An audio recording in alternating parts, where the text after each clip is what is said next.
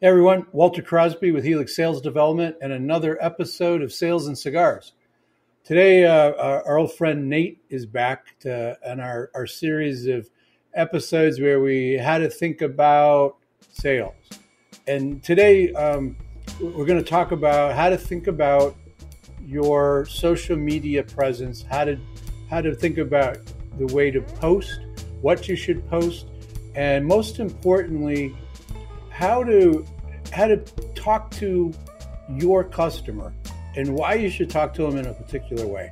As usual, Nate's got some great ideas, and if you hang to the end or fast forward to the end, and last 5 minutes, there's an exercise that I don't care if you're a visionary leader, this will help you get better at leading your team, understanding your staff, creating a better culture. And if you're a salesperson or sales manager, this exercise will allow you to get inside of the head of your customer. It's really important as we go into the end of the year with planning and getting ready for 23.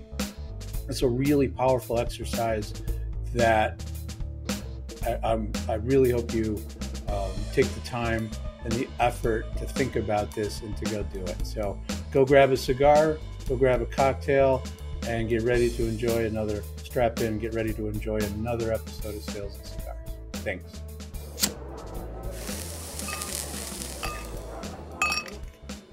So Nate, welcome to the program. Appreciate you taking some time to come back and on our series of how to think about sales. Yeah, thanks for having me back. Appreciate it. Just so you know, I've had a lot of feedback over the last couple of months from listeners who are consistently listening to, like, when they don't get enough Nate on a regular basis, they get a little itchy.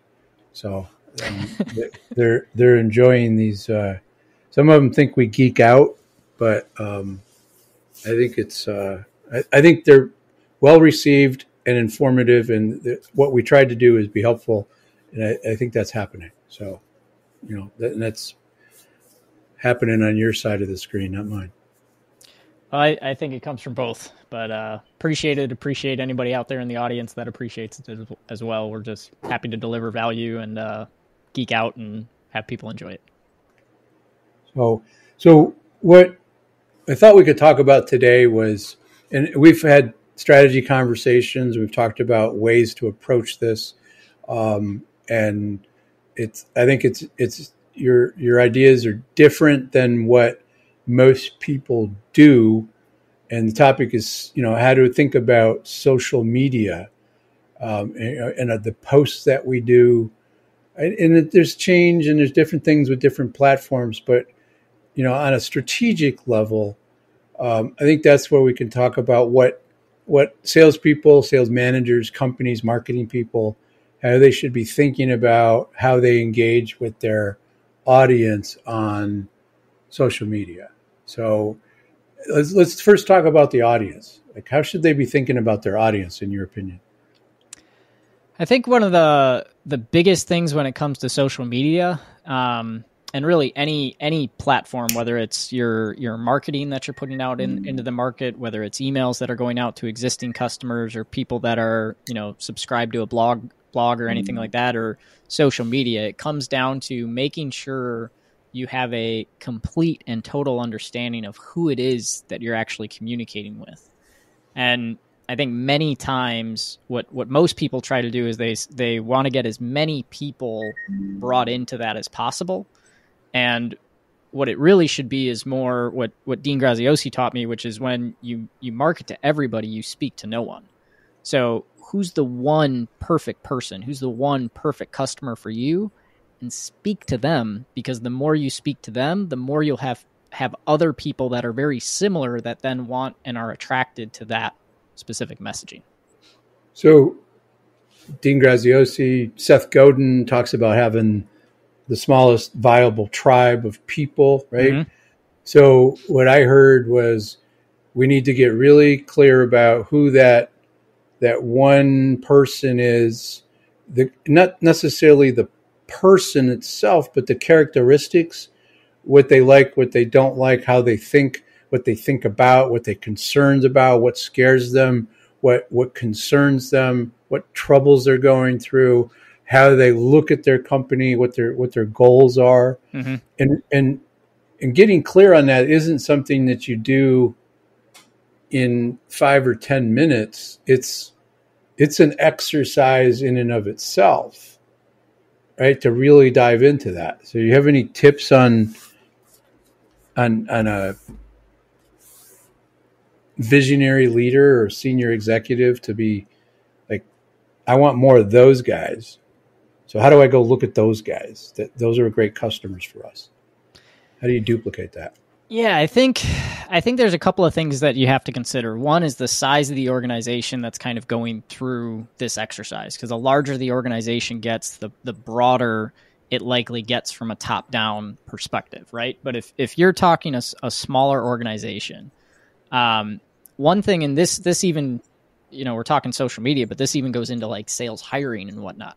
When you have that perfect customer that's well-defined, it's not just the industry, it's not just the size of company and things like that. You want to literally get down into the psychographics of how they think. How do they actually process? What types of things are they focused on from various different perspectives, because that determines who your customer base ends up being. So if you could imagine like the perfect customer base, what makes those individuals, those people unique, right? And the more that you can think about that and you can focus on that, then you can even attract people into the organization that like that type of person, right? That like working with people that have those types of thoughts and that type of mentality. So the more you can kind of build and shape around that, the more you can actually, again, attract the right type of employees to serve those individuals, but the more you can actually speak to them as well from that perspective. So you're speaking to the ideal client, the avatar, whatever terminology somebody uses. And if we're thinking about that from who we want to work with, who we enjoy working with, is that fair? Yep, absolutely. And who we can add real value. I'll use me as an example. I'm looking to deal at a high level, visionary leaders who are looking to grow, and grow means, double or triple the next 3 to 5 years. And then what do they need to do to fix those things to get there? But I'm also looking at things like, and maybe this is what you mean by psychographics, but I want to deal with people that have similar interests to me, mm-hmm. or have interests that I find interesting, but like I don't participate. I'll give you an example. Like I'm a cigar guy, so obviously if somebody's like cigars, it's a cool thing for me. But I'm not a hunter. Mm-hmm. I don't. My family's hunted, and I get it. I enjoy, a nice piece of venison or elk meat, but I don't want to go do it. Mm-hmm. But to me, it's like I get really excited in the fall when one of my customers or older or former customers will come to me send me a text with them sitting next to, an animal that they just harvested. Mm-hmm. And they're all sitting there all proud, pointing at the elk or the deer or whatever. And I don't want to get up early in the morning, go stand out in the cold and wait for something to walk by to shoot it. I don't have a problem with it, but I don't want to do that. Mm-hmm. But I find it interesting, and I learn a little bit about it, and it gives me some joy to watch other people do this. So that would fall into that psychographic as something that I enjoy learning about, or just like participating in from afar. Is that part of that? Yeah, it certainly can, because there's certain mindsets, there's certain traits, there's certain attributes about those individuals that are typically going to be decently consistent amongst all hunters, right? It's not saying that everybody's the same, but in order to be into that type of an event, sports is another very, very common one that you can look at, right? Typically, people that enjoy sports have a competitive nature to them. They have a love for that. And there's pros and cons to that, because obviously you can get rivalries and where you don't want to work with, I'll just say it, but the Ohio State, anybody that's come from there. I'm a Michigan grad. I can work with Ohio State people. I just got to learn to talk more slowly and use monosyllabic words. Now, I just said something that's probably offensive to Ohio State people, but I have 5 or 6 really good friends who are Ohio State people. Yep. And I've said that to them, and they, appreciate the sarcasm, and they give me back, shots too. So that's part of the fun of that competitive nature. Yeah. But I could weed people out real fast by saying something like that are sensitive. But then again, I don't want to work with people that are overly sensitive. And that's right. And so that's a way of kind of, they one of the things that they say from a marketing perspective is that you want to take a firm stance on something, and you want to create polarity to a certain extent. And there's look at that. It's a polarity. That's a 25-cent word. Repel and attract. I was going to say, I was in the Marines, so don't ask me to define the word polarity. Repel and retract. But you want to repel those you want, or you want to attract those you want, and you want to repel those that you don't, right?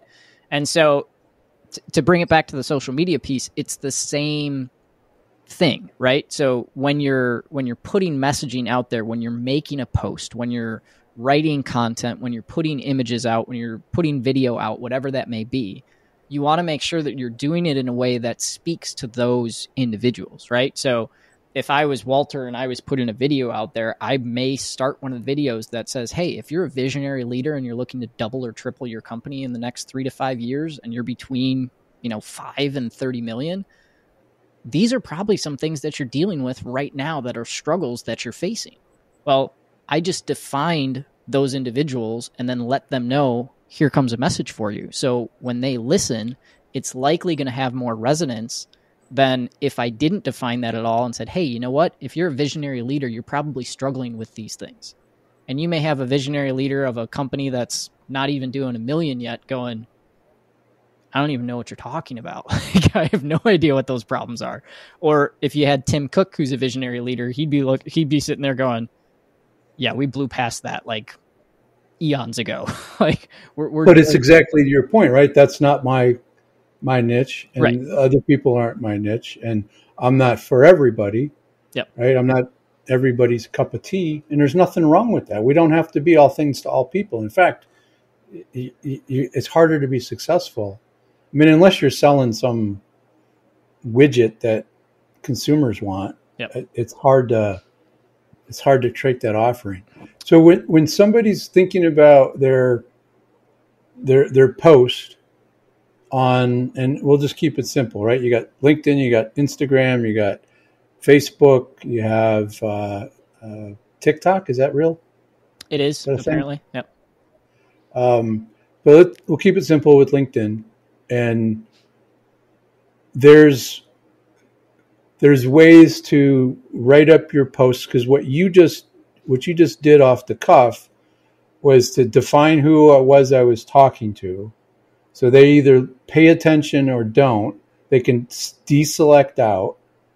But they might stick around and listen to the message, but they're either in or they're out, really. Mm-hmm. And then for the people that I am talking to, they're in, they're leaning in, right? So we can do that with words.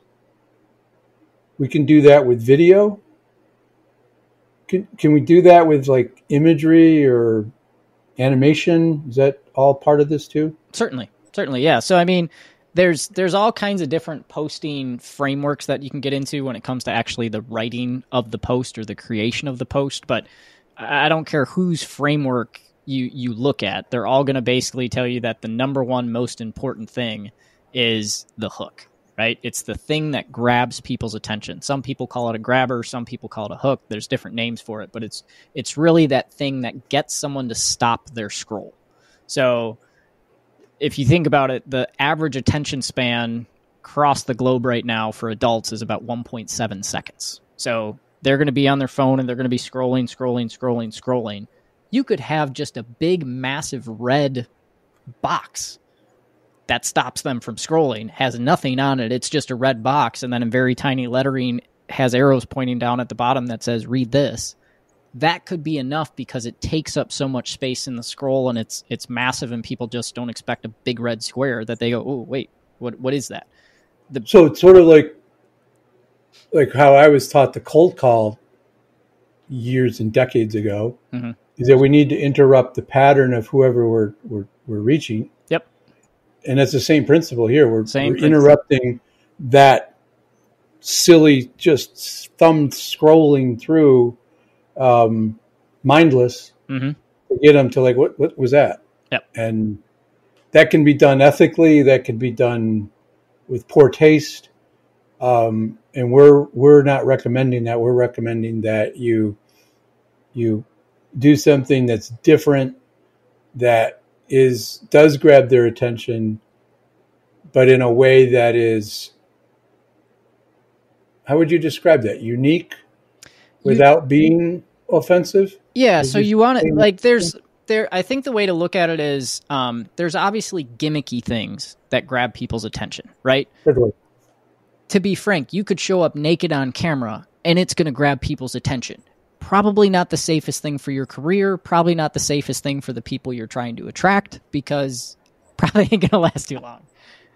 So I'm not going to comment on that. Yeah, no need to comment on that one. But that would grab people's attention, right? There's a reason you don't see people doing that most of the time. On the social media platforms that we're talking about. Correct. Yes, because you'll get censored and everything else. But when you think about just that grabbing of the individual, the main thing that actually grabs someone's attention, whether it's the first line in the post, whether it's the image, whether it's the first line coming out of your mouth in a video, is resonance.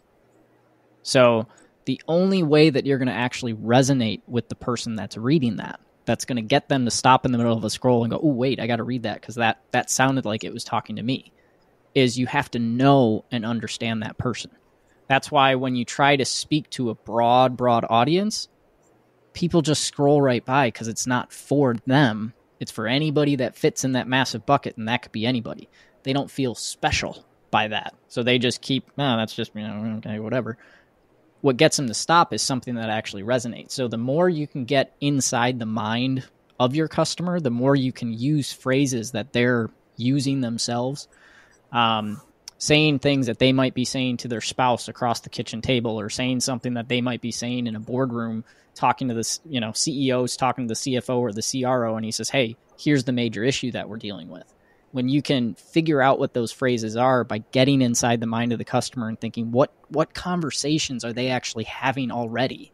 And how do I enter that conversation in the midst of it and say, hey, right now, you're probably wondering how XYZ is going to affect the economy and how that's going to affect your ability to hit your growth numbers in 2023. Let me tell you a little something about that. And then you go into whatever your post is about that information. So if somebody's doing, and I think that's helpful, is that we kind of summarize where we are. We want to be different. Mm-hmm. We want to be strong in a position. We don't want to be, it's okay to be non-conventional, but we don't want to go too far into a gimmicky thing that makes us feel like kind of schlocky or sleazy, but being different enough in a positive way. Mm-hmm. That's creative. But speaking to that individual, and that's how we should look at it. We're speaking to an individual, not the masses. Mm-hmm. And that we can get to that individual by knowing what they're talking about, what they're thinking about. And sometimes we can just talk to our good customers, like, what are you talking about with your other CEO friends or senior executive friends? What's the hot button? What are you guys concerned about besides A and B, right? Mm-hmm. And then it's just, when we are talking to people, listening really well, right? Not just listening for, and you had this in one of your posts the other day, not just listening to what they're saying, but what they're not saying, mm-hmm. right, is really important. Yep. What are they leaving out of the conversation for different reasons, but what are they leaving out? And and that leads us to asking other questions and things, but it helps us create questions to ask on social media. So, I mean, I think we've got some context for a different approach, a different strategy. Mm-hmm. So is there any rules of thumb around the length of a post, the length of a video? Because you can have a topic that you can write a blog post about, you could write a book about, you could write a little article. It's like, is there any rules of thumb there that you found that are helpful? So yes and no. I mean, there's certain things depending on the platform that you're referring to that there's rules that come into play, right? So like, for instance, everybody's trying to compete with TikTok right now. And so TikTok videos are typically 60 seconds or less. So YouTube came out with YouTube Shorts, Instagram and Facebook have Reels. Those are the things that from an algorithmic perspective, they're pushing right now. And so they want to attract more people to put that type of content. So they're going to push those posts out to the masses more than they would anybody else. So you'll see right now in my social content strategy, which I didn't come up with myself. I got it from a mastermind event that I was at from mastermind.com and the team there. But I'm pushing a lot of reels right now because they're 60 seconds. They're short. They're hard hitting. There's a hook. There's a little message, a little story in it. Because they're so short, I don't necessarily have to have a call to action at the end of it. But that information is short, it's compact, it's hard hitting, and it's a single topic that I can talk about. However, let me interrupt for just a second to make a point. Yeah, we're not trying to sell them something every time we do something on social media. No, I mean, I think that point's got to be made clear. Yeah. I mean, like. There's different rules of thumb. So like email marketing, you have a rule of thumb for how often you should actually be quote unquote selling. It's about 85 to 15. So 85% of the time you should be just pouring value through the email. And then 15% of the time you can get away with actually selling through the email. Social media, it's about 90-10. 90% of the time you want to be delivering value, and there's different frameworks for how you structure the value that you provide. So there's consistency amongst it, but it's about 90-10. Text messaging is about the same. Text is more like 95-5 from that perspective, because text messaging is usually much shorter in its complex or in its capability and what you're going to be texting people. But there's rules of thumb around that. The main thing is that a lot of people look at social and they hear the information of how much money can be made through social media. So people go into social thinking, oh, cool, I'm going to put this strategy out there. I'm going to get flooded with leads and I'm going to sell like crazy to all my customers. The reality is... I'm sorry for laughing. That's funny. It's a belief that people have. But the reality is it's a social channel. And it goes back to the age-old thing that, they teach you in like early days of sales training. You don't just walk up to someone and say, hey, will you marry me? Right? You court them for a little while. You date them. You get to know their likes and their dislikes and, figure out if you're the right fit for each other and all that kind of stuff. For some reason, people forgot that rule when they went into social and they thought you could just drop into someone's inbox and, pitch them on LinkedIn all day. You have to build a relationship. But by now, everybody knows that. Everybody should know that, I guess. But at the same time, the tens of no, not according to my inbox. No, like I do when I accept an invitation or connection request on LinkedIn. Sometimes I do it thinking 5 minutes, 10 minutes, maybe 24 hours, right? And I try to guess before they come back with a pitch, right? And sometimes it's their autoresponder or their whatever their little system is. It doesn't even wait 5 minutes. No, it just immediately. The reason I sometimes it's barely even 5 seconds. Yeah. So I mean, I just delete those people. So anybody that's trying to pitch me I'm fine with connecting with people if they're true to what they originally say, like, hey, I thought we could, maybe help each other. It'd be good to connect. I'd love to look at your feed or blah, blah, blah. Yep. And then, a week later, they're like, I saw this post that you did that was interesting. Okay, that's not pitching, and it's not it's not on autopilot, right? It's not IA or AI, excuse me. Mm-hmm. Somebody's actually thinking. Right. Dave Brock wrote a great article a couple months ago where he literally told people how to pitch him and how he would listen and how to get a meeting. Mm-hmm. And he was like, I'm not worried about it because nobody's going to do it. Nobody's going to do it. Exactly. Nobody's going to pay attention to it. Yeah. But how he would take a meeting is exactly how most people would. Like, you're delivering, you know something about me, you've done a little bit of research, you understand my business and understand what I'm about. You think you understand what my problems might be, and you're offering to have a conversation that might add value to me without a pitch. Yep. Okay. If people spent 15, 20 minutes doing that, rather than just putting the send button keep pushing the send button on emails cold, life would be a whole lot better for everybody. I agree. So those rules of thumb, 60 seconds on a video. What about the post? I mean, it's the same format, right? Speak to them, hit them hard about what that hook is, and then give them a little bit of a story that helps them understand that you really do get what they're struggling with. Yep. And sometimes there's a quote unquote call to action, but that call to action could be just like, hey, go think about this. Mm-hmm. Or, I'm happy to have a conversation, but it's more about go think and reflect and journal on this, whether this is really something that is a bigger problem, and encourage them to just try to contemplate it for themselves. Yeah. Yeah. I mean, you always want some kind of call to action for something that's a little bit longer, right? And so we talked about a couple of the things that have some immediate structure around them, as far as just like, you can only do 60 seconds on reels and things like that. The one thing to keep in mind is that there's what's the right phrase that I want to use here? You want to think of it as like capital that you have at a bank, right? So Jocko Willink does a really good job where he talks about leadership capital, and he talks about how so many times people are making withdrawals and they haven't put anything into the bank. They haven't invested, so they don't have any leadership capital to actually draw on. But the great leaders don't ever just tell you to go do something. They build up that leadership capital over time, so that when they do say, hey, this needs to get done, can you go and do it? You don't even ask. You just go, yeah. And it's not a drain on the system because it's so few and far in between. Well, it's very similar in the sense of when you're building social media and you're putting content and you're putting information out there and you're putting out value, right?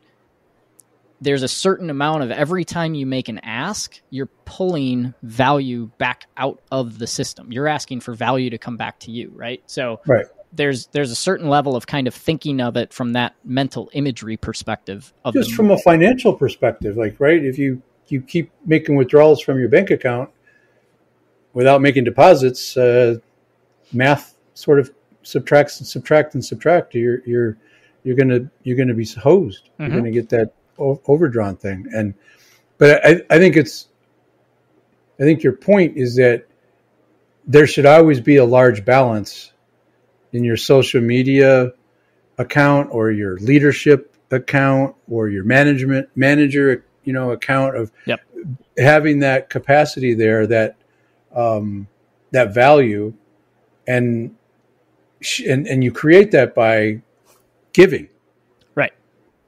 By sharing. You create that by giving and sharing and adding value back to the market. But when you're first starting off, when nobody knows who the heck you are, the first question in someone's mind is, why should I read this person's post, right? There's no credibility. You haven't built up any credibility capital, so to speak.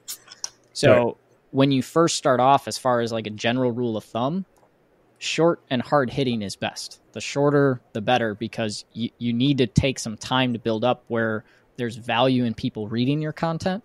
So if you go out there and you just start putting out blog posts, or you just start going, okay, what's the limit on LinkedIn? I can get away with 600 characters or whatever it is. I'm going to go with, 599 characters to get this thing in. You haven't built up enough capital for people to even read your stuff at that point. So having general rule of thumb is, you got to earn it. Right. Until you've earned that right, you go shorter. just generally from a content perspective. And you build up that right of people saying, okay, there was value there. There's value there. You get a couple likes, a couple comments, things like that. And then you continue adding value. It's it's continually giving, trying to build credibility, trying to be helpful. I mean, there is an end game here. We are trying to win from a sales perspective, but I think the difference is that, at least how you and I think, is that we're trying to create wins for the customer, for ourselves, and for the community in general, right? We want to elevate all of that. And if we're a good citizen on social media and we're modeling the behaviors that we want other people to model, we can look back and like, that's awful behavior. And we can feel good about it. It just validates every time I get one of those, like, I'm not doing that. And it's such a terrible way to go about it. It just validates what we're doing and gives you a little bit of motivation to keep on keeping on. Because it is a long game. And every once in a while, something weird pops. Somebody, something pops out of the woodwork. Like I had a post today about nothing about business at all. It was about traditions that I've created with family and traditions with Bob. Take this out, or Brendan, please take that out. So go back to where he can cut this. So a thing that happened today was I did a post on LinkedIn about traditions and things that I've created in my family and things with my daughter. And it was about my daughter. It was a picture of my daughter sitting across from a birthday cake that they had made for me. It was a weird birthday cake. It looked like a cheeseburger. But it was about the traditions that I've created with her and her hobby. She's an equestrian. And then the things that we've done, I did with her as a young girl, and that we still do to this day. Just when we're in Florida, it's like, hey, you want to go grab breakfast tomorrow? And we just went out, the two of us, like we always do, is over at some point when she comes home, we're like, she asked, can we go grab breakfast? And it's just a way for us to connect. It's a tradition. How is that going to resonate with anybody, right? But Dave Curlin commented on my post, like, literally said, this resonated with me because he created those traditions with his son around baseball. And he has tons of traditions in his family, right? They always go to the Nutcracker at Christmas time, and right, we all do it, but I did it with intent. So long-winded way of saying, I didn't know what was going to happen. I was just trying to be personal. So every once in a while, it's good to share something where you have a little vulnerability. Is that fair on social media? Absolutely. Not like weepy and, terrible stories or anything like that, but something that's a share. And frankly, the last couple of posts where I've done that about a relationship that I have with my daughter, the number of likes and engagement with those posts are through the roof. Yeah, and the thing is, it people connect with people, right? So one of the main things to remember with that exact type of thing is it's good to share something personal. It's good to share something that other people can connect with. You have Dave Curlin connecting on the traditions that he's created with his son around baseball. You're going to have other people that connect with that are connecting going, I want that. I didn't do those things. Or I'm a young dad. I've got, Emma Smiley, who's just turned 2. And I'm trying to figure out, like, what are the things that I can make sure that I do so that I'm around and I'm creating those traditions with her, right? She and I have a tradition that when soccer is on, football, we turn it on, and she's now to the point where the World Cup's on. So every once in a while I'll pop up for lunch and I'll turn the TV on, which isn't something we normally do during the day. And the first thing she does is, goal! And I'm like, yes, but we don't want Spain to win. Like, come on. So right. sorry, Spain. But that's the makings of a tradition. She's a 2-year-old little person that's trying to absorb the world around her. Yep. But here's the thing. The things that she's observing, especially her, right? Because she is very observant. She is. Right? She might not verbalize every little thing, but she's paying attention. And she's hearing things that are being said and done. And those good and bad come back at you later on. Yep.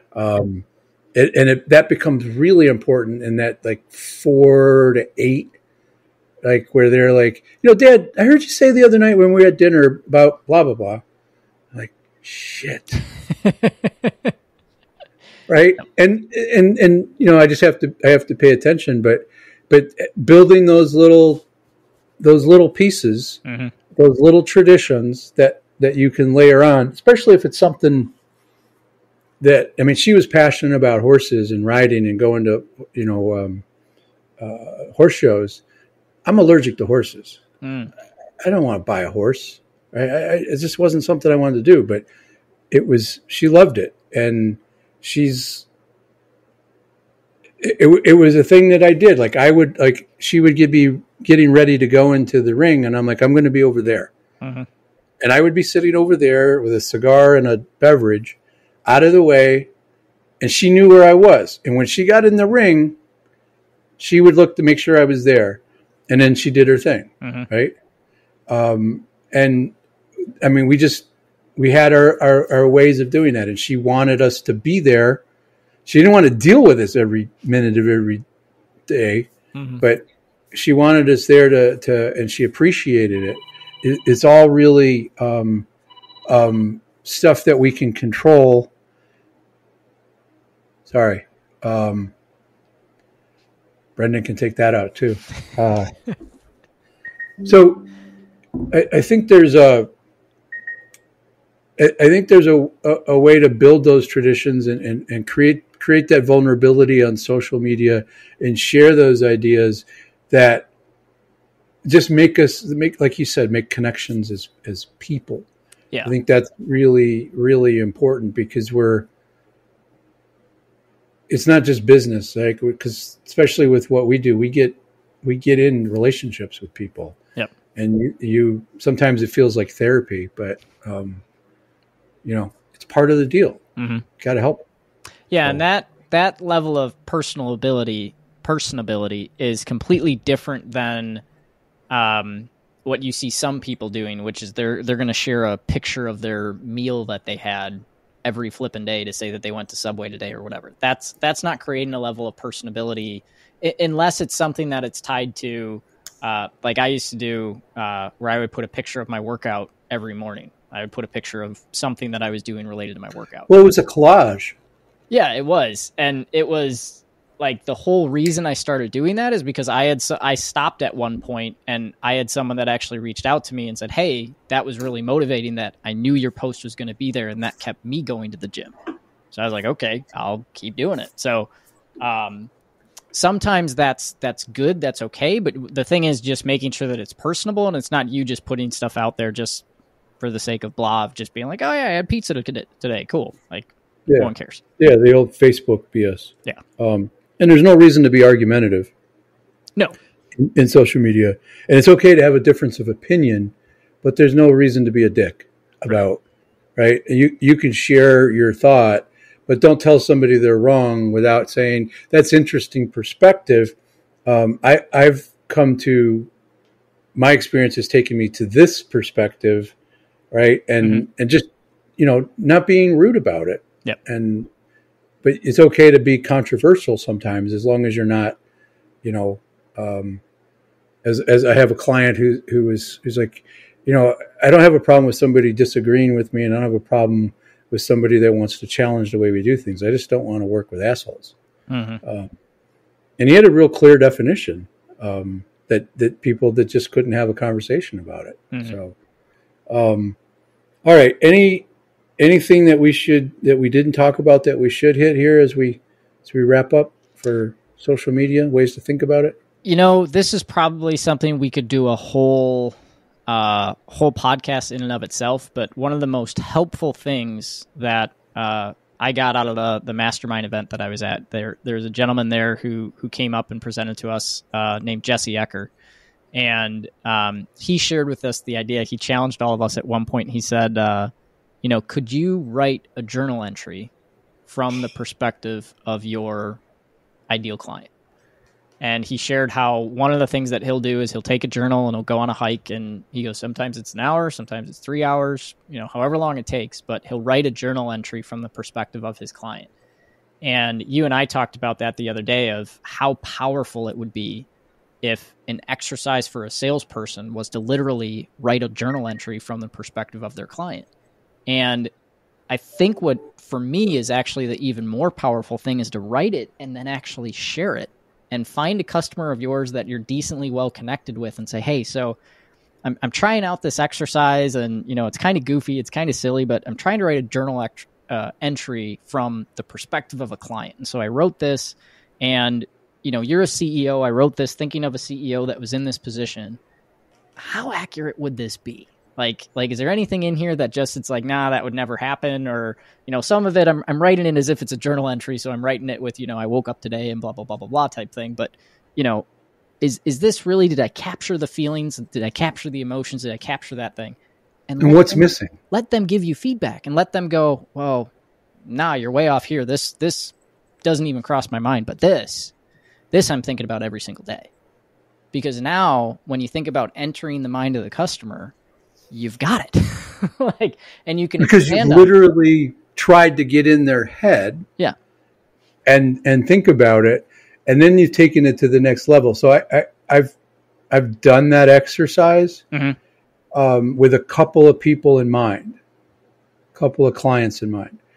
And I have a meeting in about 2 weeks to share this, because I don't want to just send it to them and make it a thing. I want to I want to go over this with you. I want you to understand the context, and then I give it to them, and then kind of come back with it. I think it'll be powerful, but I'm going to present it in the way that this is what I'm doing to try to get into your head and to more people like you, because I enjoy working with you. Yep. But let me explain this to you, what I did, and you tell me if it's wrong. But what if you did this for your people?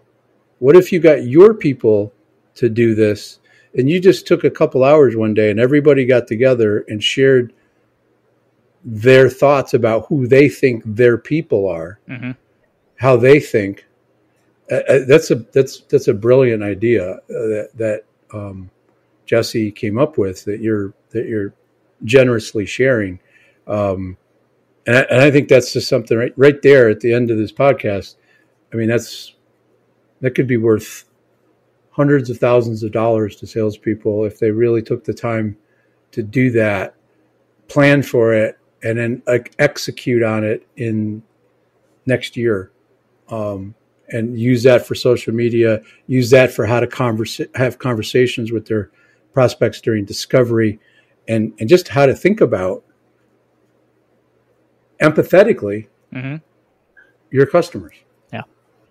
Yeah, because if you think about it from the position of a sales leader, let's say you had a team of 5 salespeople and you asked them to go through that exercise, and then you reviewed what they wrote, you would instantaneously know my salespeople understand our buyer, or they have no idea about our buyer's world whatsoever, right? Yeah, caveat emptor, though, because that could be like, holy crap, they got no idea what they're doing. Well, but that tells you something, right? I mean, how many times does a sales consultant get hired to go in and help with messaging around how the salesperson should be communicating with the buyer? And if you just did that exercise, you could set an immediate baseline for where the team is at. Immediate baseline, right? Not only that, but then think about the empathy of everybody. Like, think about doing that as a leader. Because I challenged someone that I know that's a CEO, and I said, hey, I want to challenge you to take this exercise. I'm kind of going off on a tangent on what Jesse taught, but I said, I want you to take this exercise and actually do it from the different positions within your company. So write that journal entry from the position of your chief marketing officer, from the position of your CRO, from the position of your field salesperson that's out on the street every day and everything else. He said, write that from the perspective of the dock worker that's loading the truck. And when I just had them mentally go through that, he went, Nate, I don't think I could write it for everybody. And I said, okay. And how does that affect your ability to lead those people?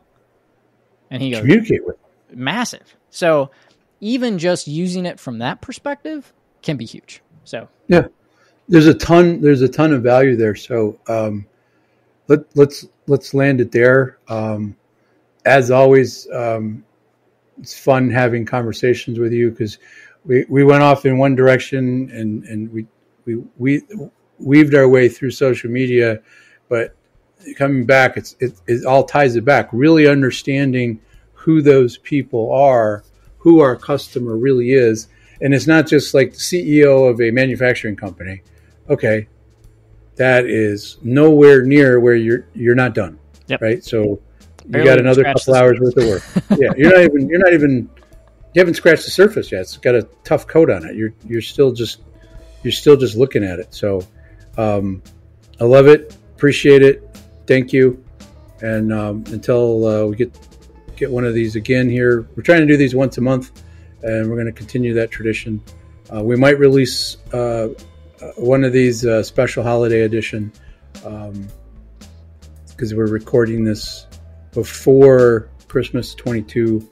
I think this one we might bump up and to try to get it out while people are drinking their eggnog and in a festive mood, to get them thinking about 2023. Thanks, Nate. Appreciate it. Thank you.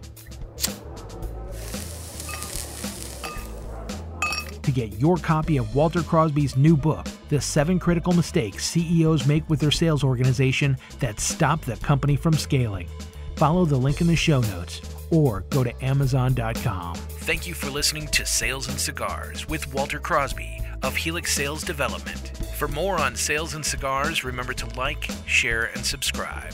Sales and Cigars, produced by thepodcastproshop.com.